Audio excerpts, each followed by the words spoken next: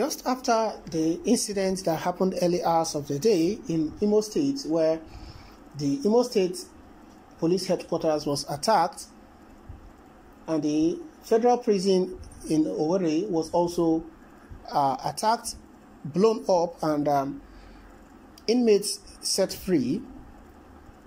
Suspected hoodlums again on Monday shot sporadically at MCC junction in OWERRI metropolis. The shooting, which happened at about 5 p.m. this evening, was said to have forced passers-by as well as traders to scamper for their safety. Many motorists drove roughly out of the venue, commuters waiting for buses to go home all ran away for their lives. It was also learned that vehicles, on noticing what was happening, turned away to other adjoining streets. However, as at the time of filing this report, normalcy was said to have returned back to the area as businesses and vehicular movement had started again. Unknown gunmen caused massive scare in the city and town of OWERRI just this evening after the blowing up of the Nigerian prisons or correctional service, as it is being called, in OWERRI earlier in the day. Nobody could ascertain the identity of these unknown gunmen as at the time of filing this report. But reports has it that there were shootings, sporadic shootings in the city and metropolis of OWERRI that sent lots of people into hiding. Lots of people scampering for safety, running around just not to be caught up in the wave of stray bullets. It is sad and unfortunate that the safety of the people is no longer guaranteed in the southeastern part of the country.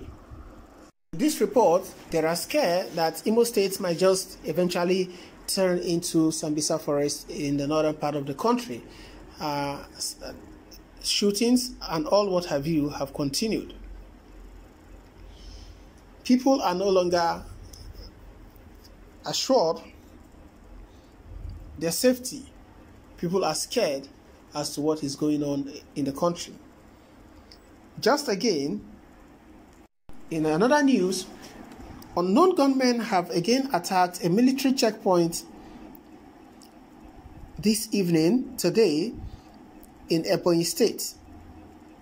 The attack, which happened at the army checkpoint in Shielu axis of the state, we gathered that since the beginning of the year, the Eze people are fighting for lands and killing themselves. Including the herdsmen issues that the state have been battling with in the last and past couple of days. There is so much tension in the state right now. Nobody is assured of security, as nobody knows what will happen or what can happen. Well, guys, it is what it is. That is the situation of things right now in the country and in the southeast especially. Nobody for sure knows exactly what is going on and what will eventually happen. People are scared. People are not sure of what will happen to them. The security of people, of the lives and property of the people in the southeast is now under serious scrutiny as it is. Who will rescue the people of the southeast from this menace? Who will rescue them from this particular situation? There is serious fire on the mountain. Unknown gunmen attacks has taken over the southeastern part of the country, as various different attacks has been confirmed and is seriously ongoing according to news reports that we have as it is. Well, it is what it is, guys. We keep our fingers crossed to see how things unfold. There are serious issues on ground that the country is facing. Despite the activities of the Boko Haram and all what have you in the northern part of the country, the situation in the southeast is getting tensed and is gradually looking similar to what is happening in the northern part of the country. The question is, why and how did we get or fall into this situation? How did we find ourselves in this particular situation? How did we find ourselves in this particular area? It is what it is, though.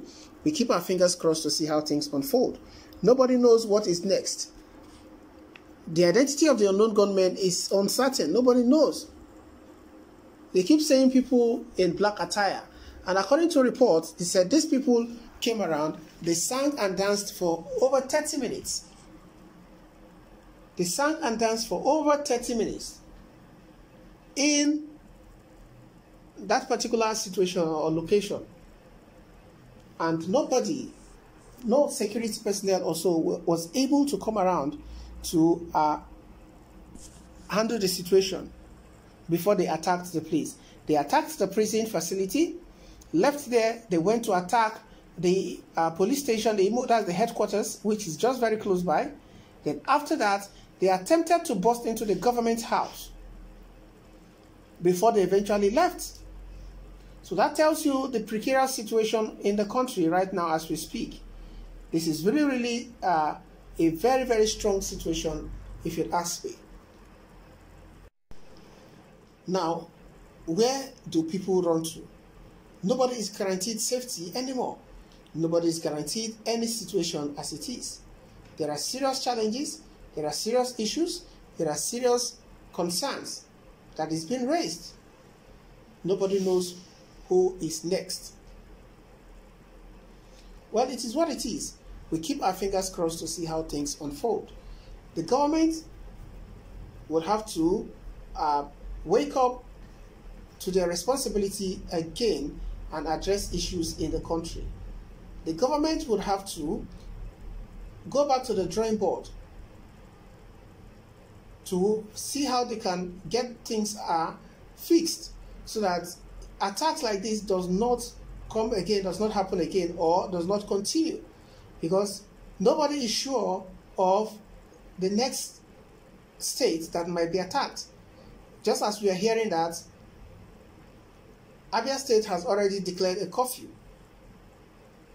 just to forestall any form of movement and attack in the country. But be that as it is, we keep our fingers crossed to see how things unfold. What are your thoughts, guys? Drop by at the comment section, let us know what your thoughts are. Don't forget to subscribe to this channel. Kindly hit the bell icon so you can get notification whenever we post new stories. Endeavor to share these news stories with your friends, family, relations, and loved ones so they can get to know what is happening around the world and be informed. Thank you so much, guys. I appreciate your support, and I'll see you on the other news. Thank you and bye for now.